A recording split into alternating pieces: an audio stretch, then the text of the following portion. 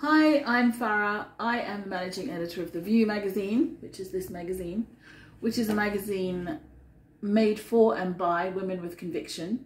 I'm absolutely proud of the content. We've got a lovely little contribution from George the poet, amazing contributions from women in the English women's prison estate about their experiences of recall, what mental health services are like, how hard it is to access the most basic documents and PSIs and PSOs in prison libraries, and really a very truthful general overview of what life is like in prison in 2020 if you're a woman in prison or in the criminal justice system.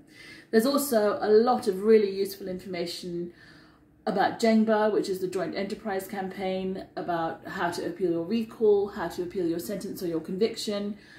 The art in it is absolutely stunning, which you can see. This is by Michelle, who's painted this on a floor in a women's centre in Woking.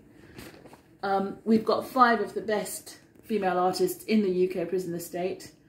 There's an article by someone who used to work for the CPS, having now felt the hard edge of the criminal justice system after a friend of his was incarcerated. There are amazing poems and illustrations throughout the magazine. So you can buy this at independent bookshops, which you can see on our website starting at the end of this week, which is March the 6th. Or you can subscribe for £20 a year. You'll get 4 issues of this amazingly packed, full of content and beautiful images magazine. If you want to send us content, please send it care of Reese Thomas Watson Solicitors. The address is at the end of this short clip.